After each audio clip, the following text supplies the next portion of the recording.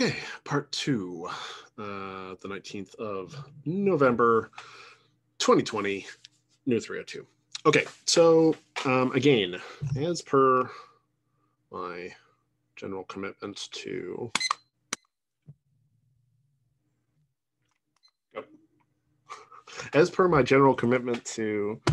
give you slightly less material in the week that there are sort of double presentations and stuff, so I'm not overwhelming you. I'm going to try to keep this inside 40 minutes. So one of the things that I wanted to do was I wanted to talk about essay writing. Now, this may be a relatively condensed kind of blast in a way. I, for a bunch of years, taught a multi-part workshop on this. So, you know, like quite a few hours on essay writing and techniques in essay writing and so on and so forth. And I've taught that at a variety of levels. So I've taught essay writing from grade school to grad school. Yeah. And I used to work as a professional writer, so I have some experience there. I've also obviously done a fair bit of, you know, whatever writing, academic writing, just myself and editorial work and so on and so forth. I'm not going to make some claim that I'm some kind of amazing master essayist or anything, but I have spent an enormous amount of time and effort both sort of reading about this and teaching it. I taught high school and I taught what is that? Middle school, grade 8. What's grade 8? It's junior high. Anyway, whatever. So I've taught at a bunch of different levels, and of course, you know, I TA'd for a bunch of years before I taught, and I've taught for a bunch of years. So I've done a fair bit of this kind of advisory work, especially when I was a TA. And I used to work as a tutor, and blah blah blah blah blah. The point is, I've done lots of stuff around essays. So I did have a whole course on it. We're not going to be able to cover that, but let's see what we can cover. So here's the thing. I mentioned this before. For many of you, essays have been the bread and butter of your undergraduate career. They're very straightforward to you. They were straightforward to you when you were in high school. You find them intuitive and simple and straightforward. You enjoy writing. Maybe you do it at the last second, but it still turns out reasonably well. Okay, fine. There may still be some interesting things for you to reflect on here. So I would encourage you anyway. And there are some sort of advanced sources that I'll recommend as I get going. But for a bunch of you, you're coming to this course from a variety of places. This is an interdisciplinary course. And so necessarily, I'm not assuming that everybody has come to this from an arts background. And if that's the case, it may have been quite a while if this is an elective for you since you've written an essay. Right? If you're in the sciences, you may not be called upon to write essays. It's too bad. There should be more argumentation, more training towards argumentation in the sciences. If you're coming to this from math or any number of other directions, it may just be the case that you're not sort of in the habit of writing papers. So a few things about essays. First off, if you have serious concerns about your own abilities, you're not alone. Lots of people do. Writing is a really self-reflective process in lots of ways, and it tends to trigger people's inferiority complexes, and it tends to trigger their perfectionism. And right, it's difficult work. In a lot of ways, it's difficult work. It can be hard work. And if you're a procrastinator, specifically, of one of the various forms of procrastinators, that just goes way up. By this point in school, you've probably already got a pretty good sense if you are. But sometimes the further you go on in school, if you're experiencing burnout, and this is a year for burnout, let me tell you, you may find that what once upon a time came quite easy to you now gives you significant resistance. If you are having significant resistance, I recommend a book to you called The War of Art by Stephen Pressfield. The War of Art. That's not The Art of War by Sun Tzu. It's The War of Art by Stephen Pressfield. It's short. You could probably read it in an hour, tops 2, and deals very specifically with the question of resistance. So if you have newfound resistance and newfound issues with procrastination, go check that out. Okay, thing 1. Thing 2. There are a few different forms of procrastination. I had a research study set up on this at one point, but unfortunately, we didn't get the backing for it. It's been kind of shelved. So there are a bunch of different forms of my analysis. Some of these you'll be very, very familiar with. Lemonade. Pardon me. That is a tickle. Okay, some of these you'll be familiar with. So there is, for instance, the fear of the blank page. Fear of the blank page is, I can't start. Sometimes the fear of the blank page is coupled with some other compensatory loops, like the loop that tells you you need to keep researching, right? I can't start yet. I have to keep researching. I have to read 19,000 books. I have to read more websites. I have to blah, blah, blah, blah, blah. No, you don't. Get your sources, do a little research on the fly if you must. But at a certain point, if you're getting fear of the blank page, you have to just start. Just start. Start writing, and the writing will feel more natural. But it's hard to get over that bump. In the same way as I've said many times, that one of the great focuses and mysteries of my professional life has been that it can be so hard to say something. It can be so hard to say something. I'm also fascinated by the fact that it can be very hard to write something. And I am not excluded from this group. I find it exceptionally hard to begin pieces of writing, and always have. I've written 23-day novels, very nearly 18 3-day novels, many, many papers, lots of short stories, notes, you name it. I've written a lot. I figure probably now I've written north of 2 million words. And that's not counting just like direct writing, like, emails and stuff. And I, back in the day, was I was a letter writer type email person. So, I've done lots of writing, but I still get the fear of the blank page. You have to just start. Okay. Now there's the other one. The other one is the fear of completion. That's, you can't seem to get to the end. You get to the 90% and then you start panicking and you go back and you're like, does my argument even make sense? Okay. There's that. These are editorial problems that you're dealing with. And what you need to do is turn your paper over to somebody else that can give you a more balanced assessment. Somebody that you trust reasonably well, or alternately, if you happen to know a smart 12-year-old, that's a good place to turn it over to, because they don't have the knowledge, but they have the cognitive capacity. More on that later. The other type of procrastination, okay, the third one, we're not going to go through all of these, but the third one that is typically of significant importance in these cases is the one that goes, you write the introduction and then you go back and you rewrite, and then you rewrite, and then you rewrite, and then you rewrite, and you get caught in a loop in the first kind of third of your writing. Okay, that's bad too. So all of these things are things that I'm quite familiar with. I see in people all the time. I know that they're painful. And that's why I generally take it as a given that, yes, I know that when people are not writing their papers, they are a significant amount of the time watching shit on YouTube. But I don't take that to mean that they are lazy and morally bankrupt. I take it to mean that they are coping with their anxiety because they are not able to connect through, right? Not able to connect to the work. They want to. Right? Or maybe they don't. They might find it boring, but the point is, like, at some level they want to, and they're just not able to enact their will. Luckily, this is a psychodynamic problem. Okay, so here are a few things I recommend. One, if you're the kind of person that gets locked up in endless revision, okay, endless like looping revision, you need to write your first draft through. Just write it through without going back and reading it and critiquing it. Just write. It's a draft. It's just a draft. It's fine. You're going to take it, you print it off if you have to, stick it in a drawer for 2 days and don't look at it and don't think about it and stop picking at the scab. Then go back and ask yourself the question of what requires revision. What you will have on that page is raw material. Bang out a full draft. Okay. If you're the kind of person who has a hard time starting, you get fear of the blank page, here's what you need to do. You need to amp yourself up maximally. Go time. Okay, it's like, we're doing this. The alarm, set an alarm for it. We're doing it. It's 10 a.m. We're going to do this. Or if you're a night person, just admit that, put a cup of coffee on it, do it. And then, personally speaking, I listen to music when I write. I like to block out the world, but I also like to get my blood moving sometimes for certain kinds of writing, or otherwise set the mood. So if music does your thing, do that.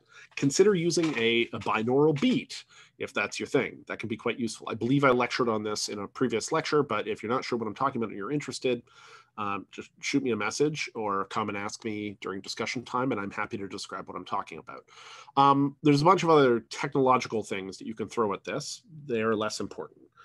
They're interesting and everything, but they're sort of less important. However, one that is important, okay, is the word processor. Write or die. This thing has gone through a few different iterations. And the idea of write or die is it's a pretty non-bells and whistles online free word processor. with a very special feature. It's designed to get you writing and to keep you from stopping and freezing. And here's how it works. So you got your text box. Here you are, tickety, tickety, tickety, tickety. There goes your essay, right? And it's got 3 levels of severity. I may have talked about this in one of the early lectures, but it's worth reminding. So it's got 3 levels of severity. The first one, if you stop typing for too long, it flashes some stuff at you, right? It's like some images and lights on the screen. Oh yeah, okay. And you go back to work. The second level, if you stop typing for too long, and I believe you can set the variation, and I suspect there's a pause button in case you need to go like pee or eat a sandwich.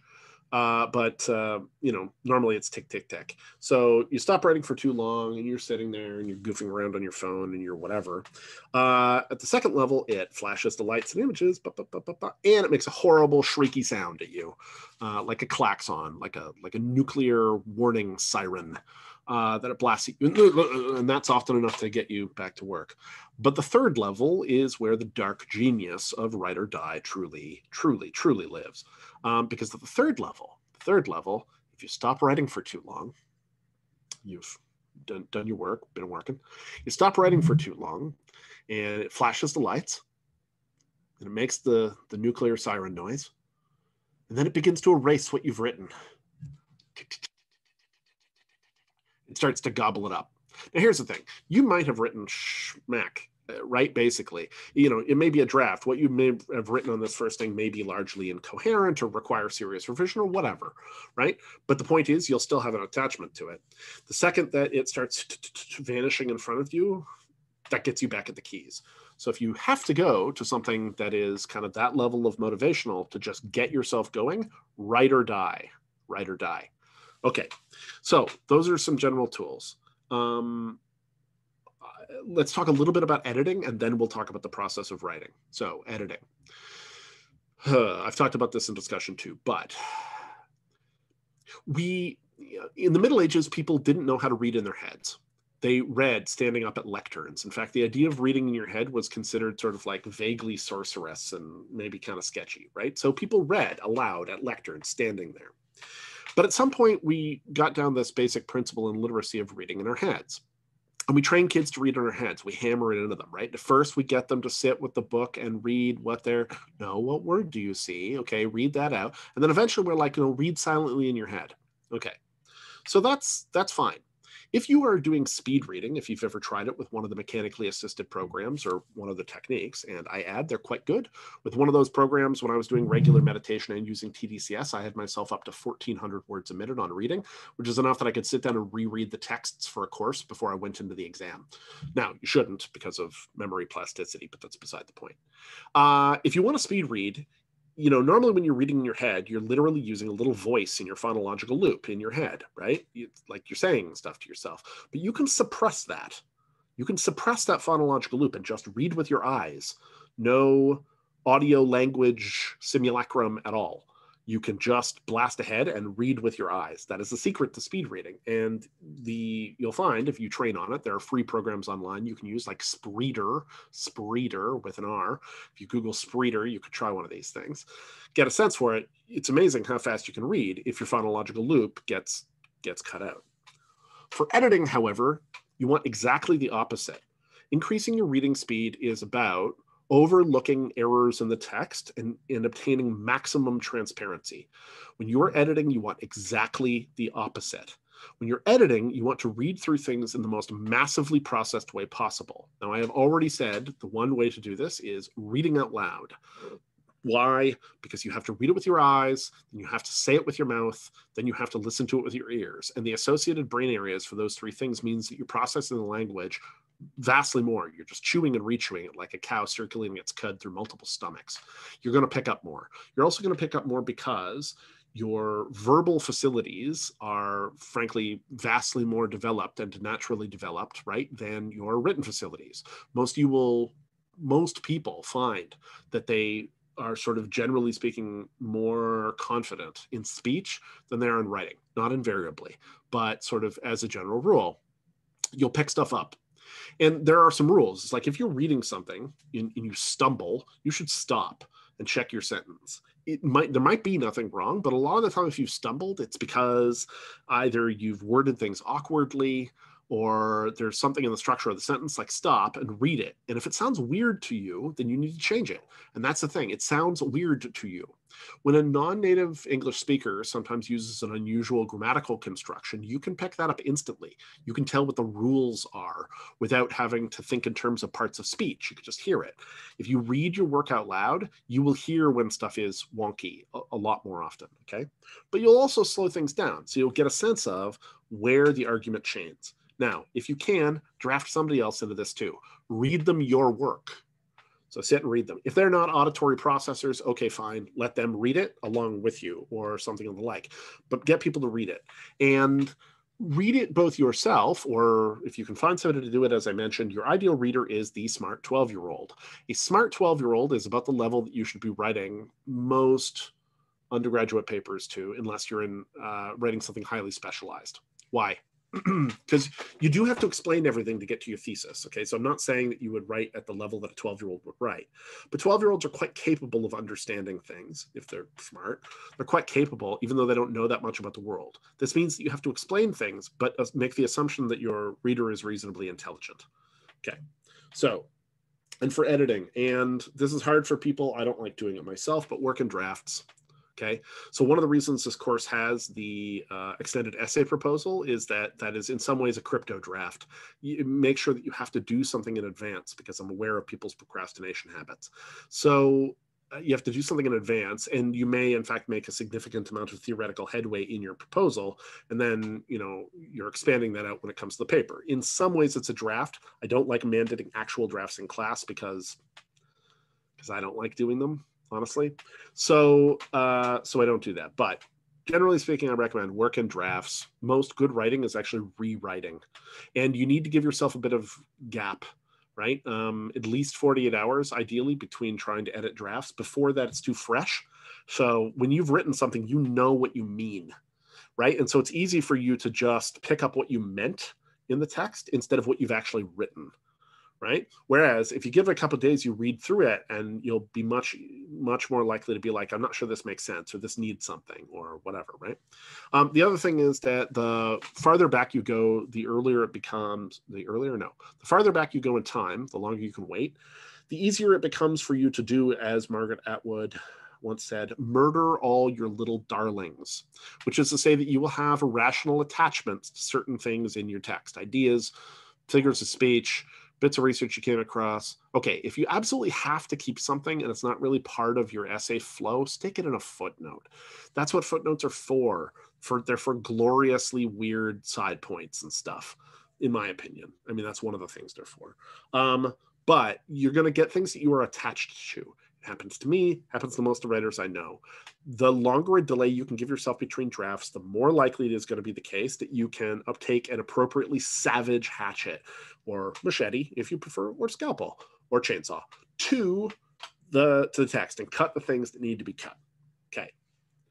Last thing about editing, then we're going to get into writing proper. Last thing about editing, a general rule that I advise for people. It's an iterative rule. Second draft equals first draft minus 10%. If you write 1,000 words for your first draft, then one of the things is that your second draft, you should be able to edit it down to 900 words. People's writing tends to be full of needless words. Omit needless words. This is Rule 19 in the older version of Strunk and White's The Elements of Style, one of the best, most concise writing guides available out there. In more recent versions, they seem to have omitted the phrase omit needless words, and Rule 19 in this, in my experience and belief and opinion, I suppose, is foolish. Rule 19, omit needless words. An easy way to do that is to give yourself this fixed thing. You have to crunch it in draft 2 from 1,000 down to 900. You have to. If you stick by that kind of rule of reducing it by 10%, are you going to add stuff back in after you hit 900? Yes, of course. You'll end up expanding it to some extent and being like, I need a bridging sentence here, I need a paragraph there. But when you hit third draft equals second draft minus 10%. Crunch it down because it gets you to throw out useless stuff at the sides, redundant sentences, repetition, words that really aren't doing anything or aren't evocative. You will squeeze it down and squeeze it down and squeeze it down, and trust me, it will be better for it. So second draft equals first draft minus 10%. Okay, that's the editing section. We still got 20 minutes left. Writing essays. The first thing to remember about an essay, if you haven't done this in a while, is that an essay is derived from the French SAA, that's with an EZ, meaning an attempt, to make an attempt. That's what an essay is. An essay is an attempt. It is not a mathematical proof most of the time. It's not, and I've talked about this when I talked about logical and analogical modes of reasoning, okay, and forms of logical and analogical argument. But most of the time, an essay, and certainly the kinds of essays you're going to write in this course, you can't wrap them up. They're not QED. It's not that kind of thing. You are making an attempt, and the attempt that you are making is an attempt to convince your reader of your argument. How do you convince somebody of something? Well, you do it with evidence and interpretation. We'll come back around to that. So it is an attempt. Now, what is it an attempt at? When you are writing an essay, and especially when you're writing an essay for this course, okay, and this is going to be more for the long essay, but you're going to get some practice on the shorter one, right? You want to have a challenging thesis. Okay, a challenging thesis. What is a challenging thesis? A challenging thesis is a thesis which requires an argument. Pretty straightforward. It's a thesis that requires an argument. Some theses do not require an argument. You would not get any pushback, okay? So if you go to submit a paper in English class and your paper is Shakespeare was quite an influential author or playwright, right? Oh, really? Thank you. Right? This does not require an argument. Who would disagree with you? Some small group of people, I'm sure, would disagree with you, okay? But by and large, you're not going to get disagreement. It's not a challenging thesis, and therefore, it's not clear why you need an argument for it, right? If, on the other hand, you were to try to turn in a paper and your thesis was, Shakespeare, in fact, was not a very influential author. Okay, now, pause for a second and feel about how that statement hits you. Shakespeare, in fact, was not a very influential author. It demands evidence. If you were trying to tell that to somebody, if you were just talking to somebody, chatting them up or whatever, right? They'd be like, what do you mean? Like, they would expect you to back that up in some way. That's what an essay is. You make an assertion, okay, which is like, it has to be a reasonable assertion, but you make an assertion, okay, which is your thesis, and then you propose a set of arguments and interpretations to back that up. And the attempt is the attempt to convince your reader. That's what it is, okay? So, challenging thesis. That particular note on challenging thesis came to me, actually, when I listened to an episode of Alan Cross's Ongoing History of the New Music, which used to play on The Edge. I believe now he does it in podcast form. And what this thing was talking about, they were talking about Black Sabbath. And, it was interesting. It's a band I listened to. And the claim that was made was that the Beatles, okay, were not, in fact, a very big influence on music that came after them. And that drew me because I'm also a big Beatles fan. I'm a big fan of lots of things across many eras. But, if you're into music and you haven't really paid attention to the Beatles, you're missing something. Like, they were very talented. So, this claim that the Beatles were not influential was like, and the argument that he made is he's like, look, listen to modern music. How much of it sounds like Beatles music, and how much of it sounds like Black Sabbath? And I kind of thought about this, and I was like, oh my God, totally. That is true. There are definitely lines of influence and things, but if you just listen to the catalog of music, you turn on the radio randomly, you're not going to hear something that sounds like the Beatles. You're going to hear, unless you hear the Beatles, you're going to hear, far more likely to hear something that has sort of inherited its code from Black Sabbath. Now, Black Sabbath was, Satan plus kind of particularly raspy blues stuff, plus it has its own antecedents, right, in rock and hard rock. But as an example, if you happen to like the band Arctic Monkeys, the song that they have, which is, what's that song called? Arabella. Arabella has a riff in it that is lifted almost exactly from Black Sabbath. It's remarkable. So, whereas I don't think they're lifting anything from the Beatles. So you see what I mean? It immediately provoked in me a little bit of, right? That required some explanation. That's a challenging thesis. That's what you want to come at. Now, let's talk about general essay structure. If you have learned almost no essay structure at all, you will have learned one thing. You will have learned the hamburger essay, sometimes called the 5-paragraph essay. Okay, so what's the hamburger essay? Introduction, body paragraph, body paragraph, body paragraph, conclusion. Okay, now here's the thing. The hamburger essay, the hamburger model, or the 5-paragraph model isn't wrong. It's not wrong. That's why we use it with people. It's a pretty good training structure. But stopping at that structure is a little bit like going to architecture school and them telling you, lesson 1, a building has 4 walls and a roof. It's like, yeah, it does it. Right? That's kind of, it's like a house has 4 walls and a roof. Yes, that's true. That's true. But if you stop there, you will not go into the more advanced reaches. It's a bit more complicated. However, it is still a useful tool to train on because it has the conceptual and mechanical machinery of the essay boiled down. Okay, so, and let's look at it, because the way that they teach it a lot of the time is kind of screwy. So what are the 5 parts? I guess I could do this in like a diagram. Here, let's do that. Okay, so what are the 5 parts?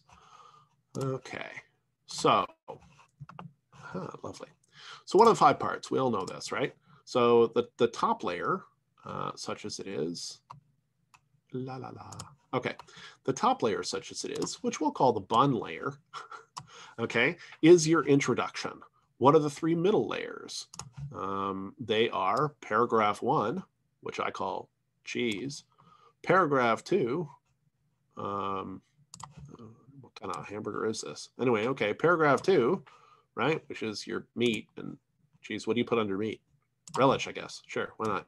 And paragraph 3, I don't actually like relish, but that's beside the point. Then you have your sort of final paragraph, and what's your final paragraph? Your final paragraph is your conclusion, okay? So you have introduction, body 1, body 2, body 3, conclusion. Now, again, that's a fine, very introductory structure. However, there are some things that people leave out of this. What are the parts of the introduction? Well, the very first thing that an introduction needs that they don't typically teach is it needs a hook. It needs a hook. You have to have something to catch your reader's attention, period. That might be a narrative intro, it might be a clever quote. It might be, a striking opening line or assertion, but you need something. If you just come in right off the bat with this essay is about whatever, you're going to get hurt. And I'll tell you why. Because the more writing you do, and this applies to all forms of writing, but it does also apply to essay writing. You turn your essay in a class and your TA has, let's say 50, or your prof has 50 different papers to write, or to read rather. There is a sorting process which a lot of people use, consciously or unconsciously, and it has to do with what they encounter right away. It's a kind of first impression model. What you want is to sell your paper. You cannot make your argument to the person unless they're willing to go on the ride. So catch their attention. Say something interesting right away, okay? That's your hook. And we can talk more about that as we go on. Again, this stuff will be more applicable, so I'll release probably expanded versions of some of this as we get closer to the big essay, but it's stuff to think about. Okay, then you're going to have your topic sentence broadly, which is to say the broad subject that you're talking about. So, Russian history. So your first, or let's say French history. Your first line is, Madame Defarge, who famously clicked her knitting needles together below the bloody stage where they decapitated nobles of the French Revolution, was a remarkably ahead of her time figure. There, that's a hook. I just caught you. It had blood and knitting, okay, and political upheaval. The point is, like, it's interesting, right? I've probably got your attention with that first line. Okay, 2, we say, the history of political upheaval in France, is a complex and variegated subject, right? Broad topic. 2. In this paper, we'll be specifically looking at the question of whether or not upheavals in 1848, right, followed certain, this question, right? Here's the question. And I'm going to propose that that there was political upheaval. Okay, so there's your thesis. Or maybe actually, to make it challenging, we'll say there wasn't political upheaval. Okay, fine. And then you're going to tell me where you're going. You're going to give a roadmap. Okay, this is the absolute basics, but you're going to give a roadmap. You're going to say, I am going to attempt to examine this question in terms of X, Y, and Z. Very briefly, you're just pointing where you're going. You're pointing ahead. Okay, then body 1, you're going to introduce a piece of evidence. What do we mean by evidence? Okay, so an early exercise that I did when I taught essay writing to high school students was pretty simple. I would ask the class a simple question. Who would win in a fight between Batman and Wolverine? Okay, who would win in a fight between Batman and Wolverine? Seemingly simple question. But people have strong opinions about these. And, like 15-year-old boys who otherwise do not care about English class will have often strong opinions about this question. Who would win in a fight between Batman and Wolverine? Now, I'm quite capable of arguing either side of this, but typically in a group, they would polarize off. Okay. So then I would, right, they would polarize off and they would start what? Arguing with each other. Okay, so people would start shouting out points, right? They would start saying, whatever, this, and I'd be like, okay, slow down, let's take these down. So, organize yourselves on either side, the Wolverine side and the Batman side. Okay, why would Batman win? And people will start giving points. And then you can categorize those points. They'll be like, well, it's a fact that Batman never loses, or Batman has no superpowers, but Wolverine has healing factor and his skeleton's made of metal and he has sideburns. Batman doesn't have sideburns, whatever. The point is that people will give you a series of arguments, in some cases, surprisingly complicated arguments. Try this with a group of people sometimes. I've had people give me arguments about this kind of thing that involved like a surprising amount of math. Like, people take it seriously. The point is, each one of these arguments is basically an attempt in one way or another to present a fact to you, okay, a piece of evidence, and then interpret that in favor of a particular kind of conclusion.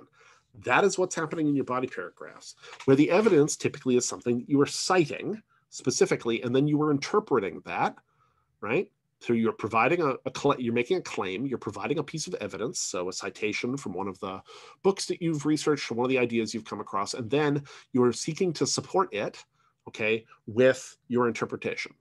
That's what it is. Okay. The 3 body paragraphs, such as it is, and this is an absolute minimum structure, okay? There's far more complex ways of handling essays, but like this is minimum, okay? So the 3 body paragraphs, frankly, should be kind of different, which is to say that they should be using relatively different pieces of evidence so that their evidence is convergent, okay? And we will come to that when I tell you a story in a moment. Okay, so that's what each of those body paragraphs is doing. And then we get to the conclusion. What does the conclusion do? Does the conclusion restate the thesis? No, it does not. So one of the mistakes that I see, frankly, both teachers and students make quite regularly is they say this. In the introduction, you say what you're going to say. And in the body, you say what you're saying. And then in the conclusion, you say what you said. No, that's not true. The 3 broad components, 2 buns and the middle chunks of the hamburger are not all supposed to do the same thing. It is not the case that you are just repeating yourself in the conclusion, what you said in the introduction. Rather, you are synthesizing what you've said. You are synthesizing it. You're not introducing new material. I presume you know that, but you're synthesizing it. You're bringing it together because you've got separate points. You are bringing them together into a conclusion. You're synthesizing them into the final point that you want to make. This is why these 3 intersecting lines of evidence now provide such a strong argument. Okay. Then, you hit the standard things, limits, speculations, what we might go further, future work might focus on whatever. Okay. And then at last, you're going to give your outro. And this is the mirrored complement to the hook. The hook is a big funnel designed to pull your reader's attention in. Okay. And then you see how the introduction gradually focuses things down into the narrow thing and then takes it through your argument.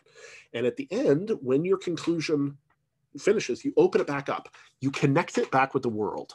So this is what I call the so what, okay? And here's how it worked. I would read my students' papers. And when I taught English, high school English, I made my students start by writing an essay a week and then gradually go to writing 2 essays a week and then proceed to writing 3 essays a week. And eventually they would write 4 essays a week. They would write an essay on Monday, an essay on Tuesday, an essay on Wednesday, and an essay on Thursday. And if everybody had finished all their homework, we would play a role-playing game together on Friday. Typically we'd play Murder at Teenager Lake, a slasher film played with the Jenga-based system Dread. It's a lot of fun. So, but they all had to all have their homework done, which I add also suddenly turned the formula of peer pressure into something completely different. There was more work to be had unless everybody was finished. And so suddenly people were like, you'd better get your homework done. Do you need help?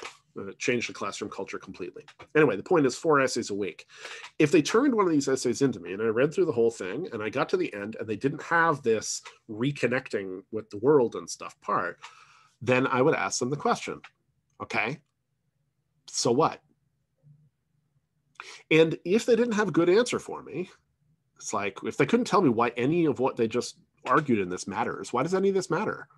I was like, well, then you're not done. If you write an essay, if you get the whole way through an essay and you cannot answer the question, so what? Why does this matter? You wrote the wrong essay, and you probably had a hard time doing it, frankly. You should figure out where the material connects to you and what's significant about it. That's an extremely important part of the work. The hook, yeah, it's a bit of advertising. It's designed to pull your attention in. Then you run the argument through, but like, don't just run horseshit arguments that you don't believe in. Run arguments, I mean, test your own beliefs, obviously, and we'll deal with that at greater length again when we get closer to the big paper. But you know, when you connect it back out, it should matter. It should have some impact. It should connect with the world in some way. It should connect with your life, other people's lives, actual problems in the actual world.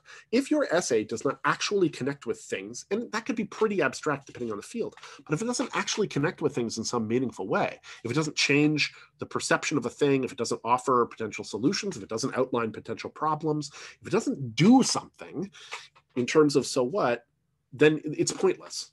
It does not exist for any good reason. It's just frippery, okay? So the so what is where your essay ends, right? So if the hook brings things in, focus things down, take it through your arguments, right? Claim, evidence, interpretation, and then you synthesize it, then you broaden it back out, and then you reconnect it to the world in the so what. And that is a 5-paragraph essay, okay? In its structural sense. Now you can elaborate all this stuff. You can have, you know, more than 3 sections in the middle. Each of those sections may have subsections. They could have sub-arguments, things that you have to establish or talk about before you can talk about another thing. An essay might deal with more than one problem, right? So it might be like, this essay is really going to deal with this problem and then put them together, in which case there's lots of different things potentially that can be done within that structure. But you see how the basics work. It's a machine. And the machine, the point of this machine is to take a challenging thesis, catch my attention, and then by taking my attention through this, render that thesis plausible to me. By the end of your essay, I should go, oh, yeah, okay. That doesn't necessarily mean I'm 100%. It may be the case that I know things, or your reader, knows things, or just has hard disagreements or whatever. But the point is, you should have rendered it plausible, okay?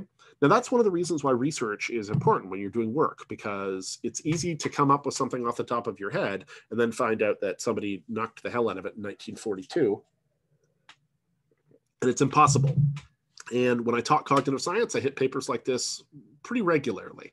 You know, people would turn in papers where it was challenging, but their scope was too big. They would be like, here's my amazing new reason why I should just be able to build an artificial intelligence, and I figured it out. And they would propose it, and I'd be like, okay, please see this author, this author, this author. Like, this, you're not the first person to think of this, and it doesn't work, and here's why. Like, and there are deep theoretical problems with it, right? So that's one of the reasons it's important to do research, to make sure that what you're proposing, you know, isn't just going to get its legs swept.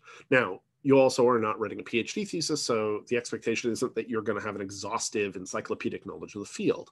But, you know, you need to have something, right? Anyway, the point is that it should render things plausible. It takes a challenging thesis, it runs it through this kind of machine, and it renders it plausible. You run a good game. Okay. Now, one of the things, I'm going to talk a little longer than the 45 seconds available to me, so I'm going to pause this. One of the things that, comes out of this, okay, well, so I'll talk about the practice. When I taught the students, and I would break them into Batman versus Wolverine, right? Make them argue. I would then often do a thing on the next pass where I would say, okay, who would win then in a fight between Superman and Thor? And again, people would start to polarize. And once they had polarized, but before they started shouting out arguments, I would say, great, you're going to write an essay on this, but I want you to argue against your position. I want you to write an argument against your position. Okay. This is a classic in debate club. Classic debate club, you do not get a choice about which side you're arguing. You learn to argue both sides, right? You learn how to do this thing of rendering plausible arguments for both sides. And it's an important skill for flexibility of mind. Now, it may not be the case that you ultimately believe these positions, but the point is that you're taking them seriously and you're using argumentation seriously. When you are writing a paper, you should occasionally attack your own points. You should play chess against yourself, which is to say that you should read your paper with a relatively critical view within the game and try to tear your own points down. Because if you don't do that, you're leaving big holes in what you've got. Big holes. If instead you take the time and periodically read it in that critical way, or get somebody else, although if somebody else does it, often it bugs you. It'll hurt your feelings, and then you'll be kind of pissed off at them and you get defensive. If you do it yourself, on the other hand, you're committing yourself to this intellectual practice of, I've been sitting on the black side of the chessboard, I'm rotating the board, and now I play white.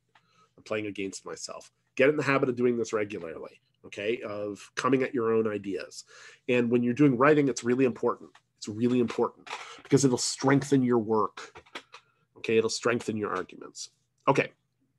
Whew, it's hard to fit all this in. Okay, I'm going to keep talking because I don't have much time. So I'm going to tell you guys a story that brings this stuff together. And it has a little bit to do with, you'll see, essay structure, and a little bit to do with the importance of convergent arguments. And I want to use it as a metaphor. So here we go. Here's my story. So when I very first moved to Toronto in the year 1997, oh, those many moons ago, when I first moved here in 1997, I was originally supposed to live with a good friend of mine, two good friends actually. At the time, my business partner and one of my best friends. And one of my best friends went here to U of T.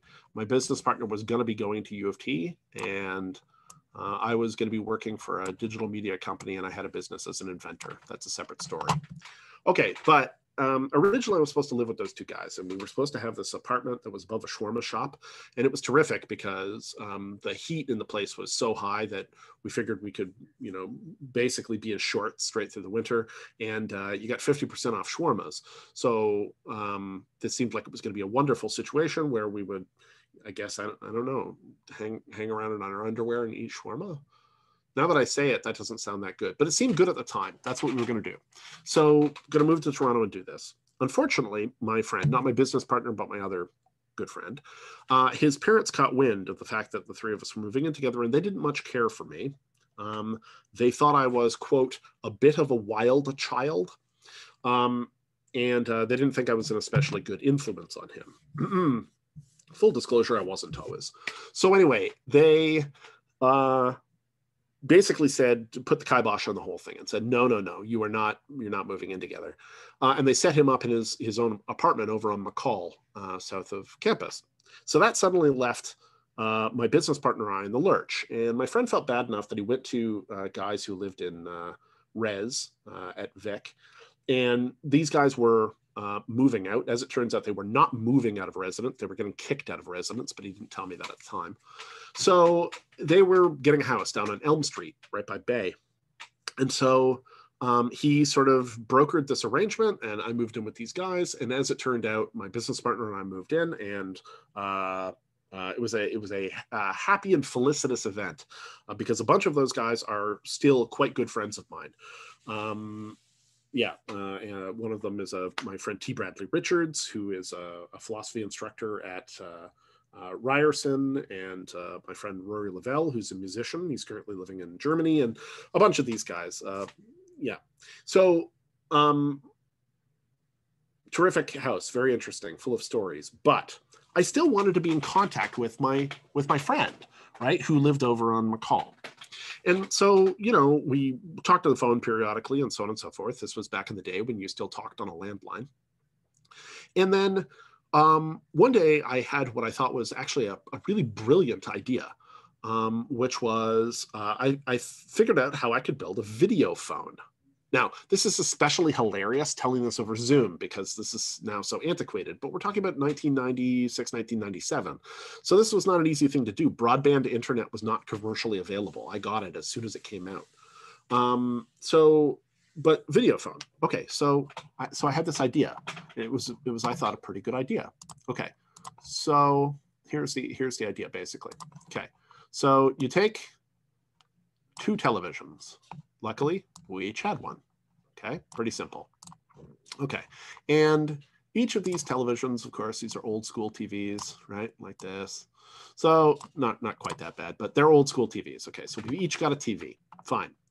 And then each of those TVs, okay, we put a VCR on the TV, a video cassette recorder, a VHS machine. Okay.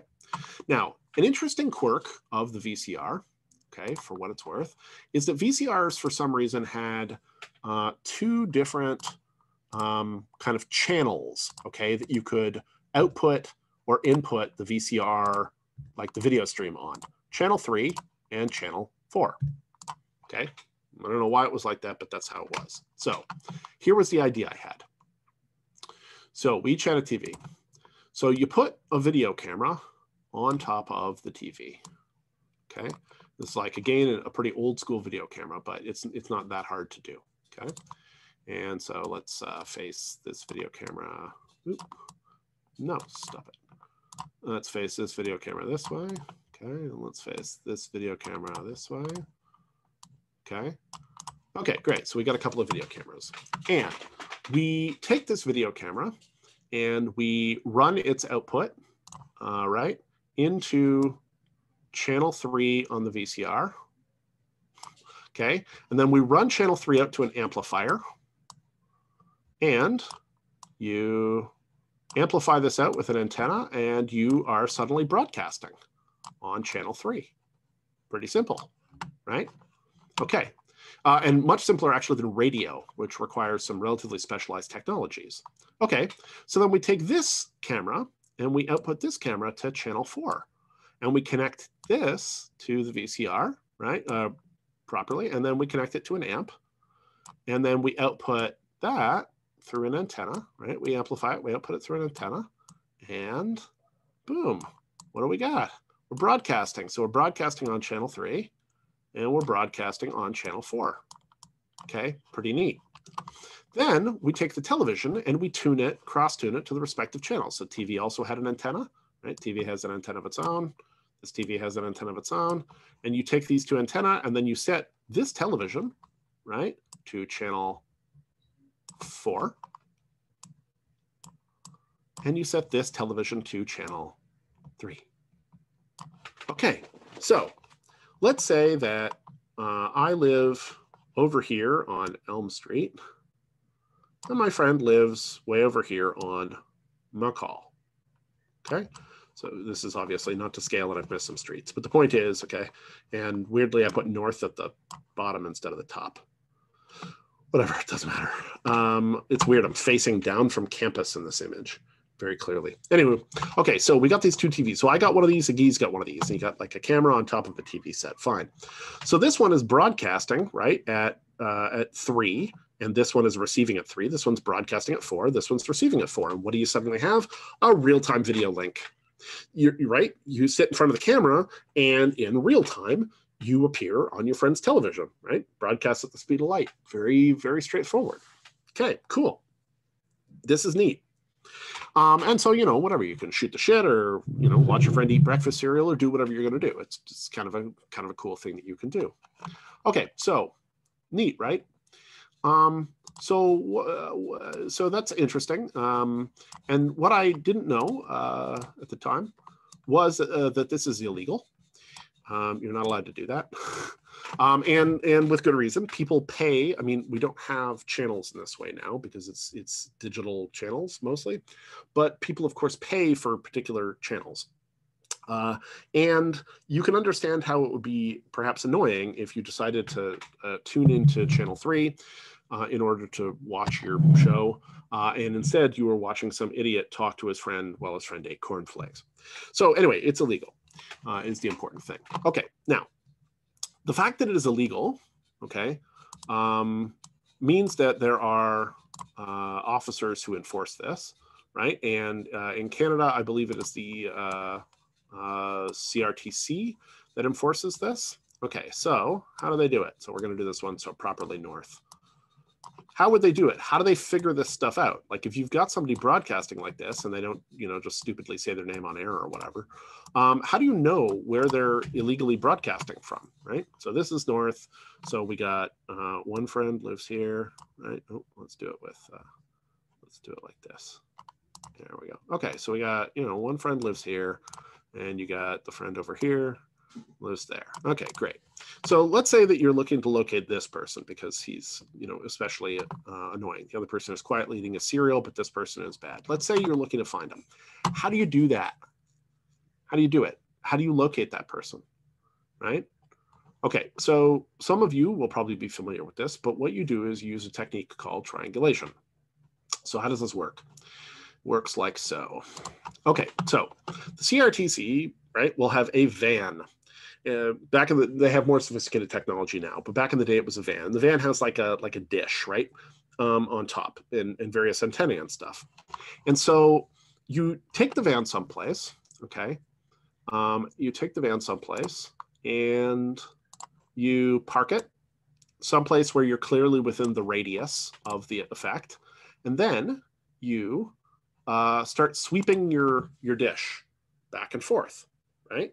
And you're sweeping your dish back and forth so that you can get a sense of the maximum strength. So you can imagine the dish sweeps up this way and it's like,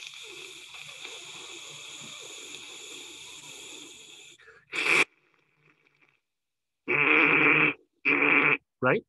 Okay, fine. So then from where you're sitting, you know which way the dish is pointing and you draw a line from there. Okay, boom. Then you pack your stuff up and you relocate the van and you relocate it to, here, let's say. Okay, then you do the same thing. You repeat the procedure, right? So you swing the dish and the dish is like, breakfast cereal, right? Okay, good. You know which way, no, that's not what I want. You know which way the dish is pointed. And so you draw another line. Okay.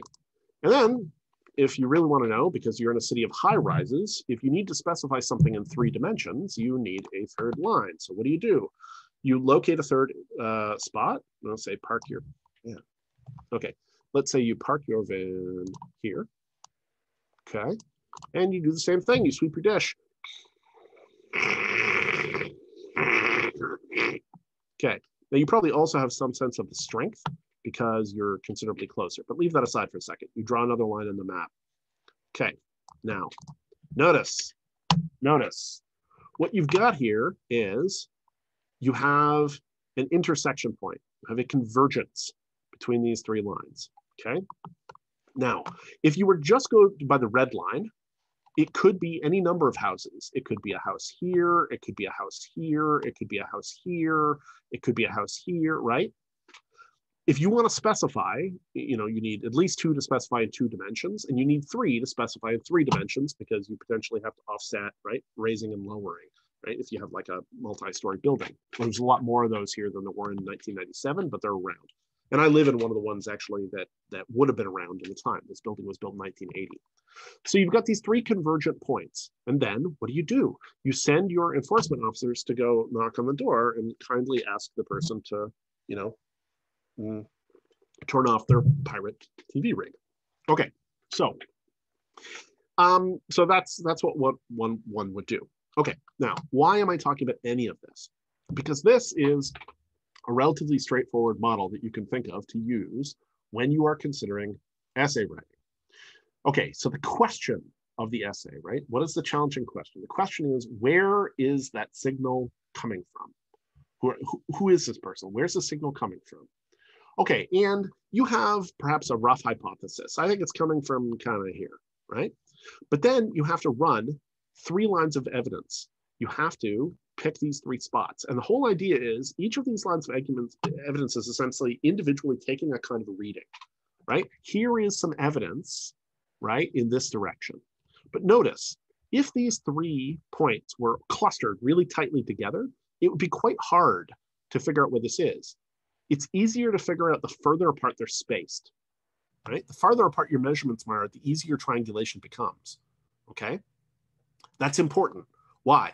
Because the same thing is true of the arguments within your body paragraph. So if we go back to the hamburger essay, your 3 middle paragraphs should have 3 different kinds of evidence, 3 different forms of argument. They should have 3 distinct lines. If 2 of them are taken from almost the same location, it's weak. It'll read weak, right?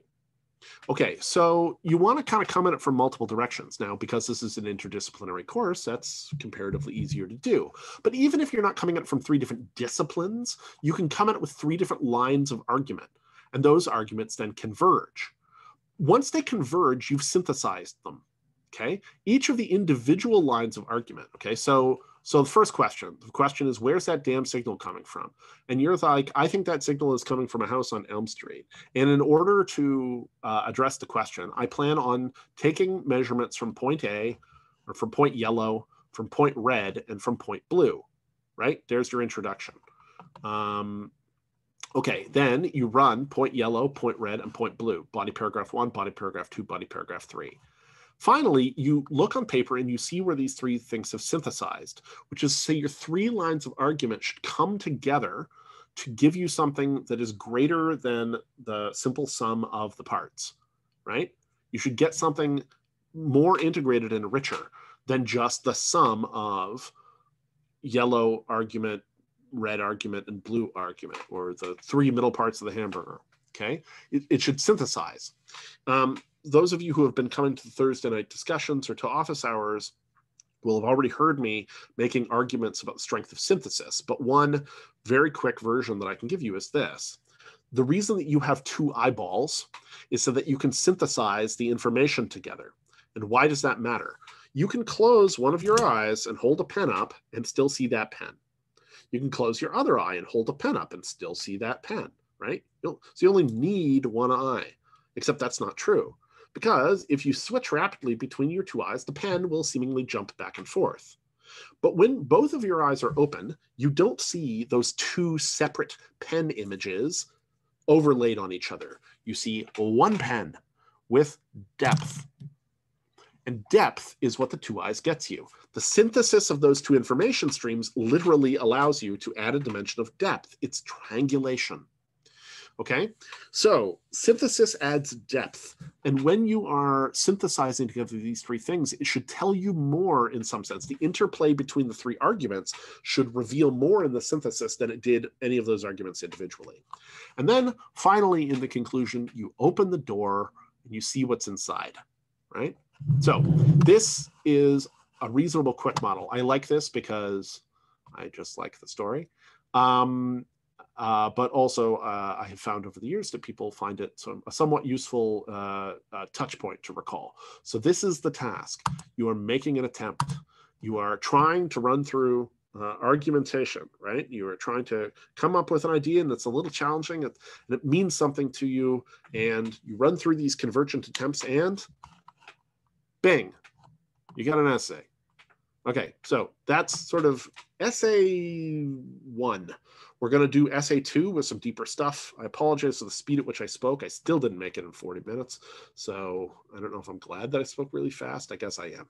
But I'm going to cut it there because I don't want to overwhelm people. So next week, I will do Watchmen, and we will cover some other extended stuff. And we're getting close to the end of the semester, folks. So So here we go.